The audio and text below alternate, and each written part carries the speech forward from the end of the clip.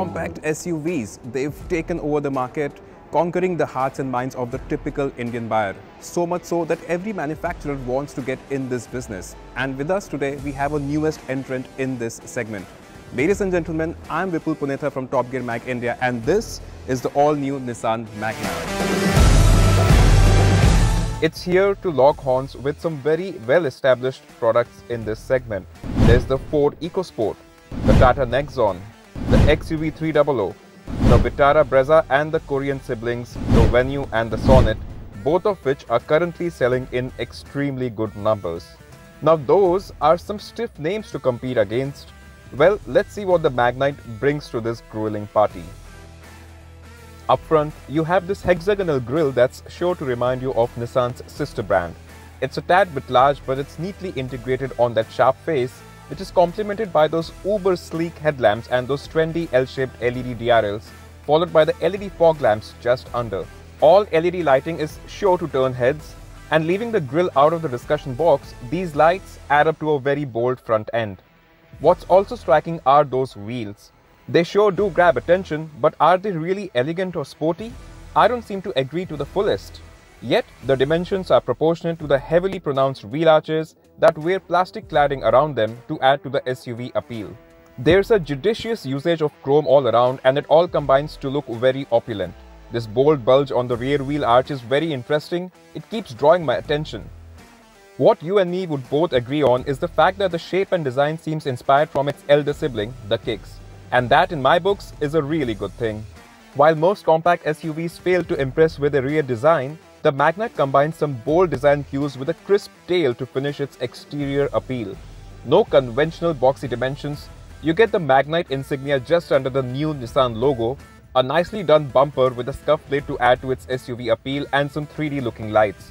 Now you've probably seen what the Magnite looks on the outside. There were a few spy shots of this exact production spec model that had surfaced earlier.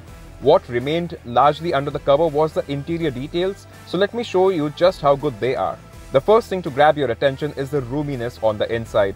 It's really surprising how much space this body carves out on the inside, and there are quite a few elements to like here.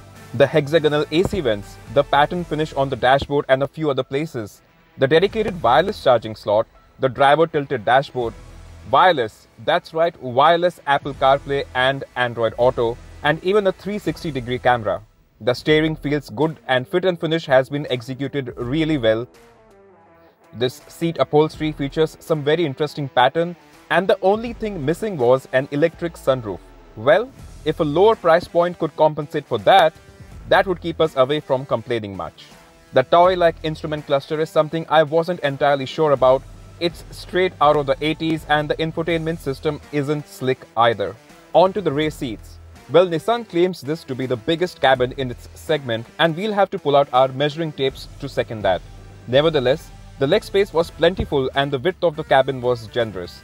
Headroom felt a little tight, but that's due to the sloping roofline on the outside. The central armrest has a dedicated slot for your phone, and in all, this cabin is very comforting. Nissan is expected to launch the Magnite with at least two engine options, most likely a 1-litre 3-cylinder mill, both naturally aspirated and turbocharged. The mules on display here were turbocharged units, and while Nissan hasn't given out the specifics, they've hinted at class-leading figures. That sure is going to keep the excitement level on the high. Also, we expect a manual transmission along with the CVT to make way for the Magnite at launch. So that was the Nissan Magnite for you. It sure is entering a highly contested segment, but it does have a few key strengths that would interest a lot of buyers. It's a very important product for Nissan, and I believe the brand will leave no stone unturned in terms of the Magnite's pricing or service packages, all to promote a peaceful sense of ownership. Expect Nissan to launch the Magnite early next year, and its pricing is going to be the key factor of its success. A starting price of just under 5 lakhs would draw loads of attention, and that's what Nissan should be aiming at. Stay tuned for more updates from the auto world. Subscribe to the TopGear Mag India channel and click the bell icon to stay notified.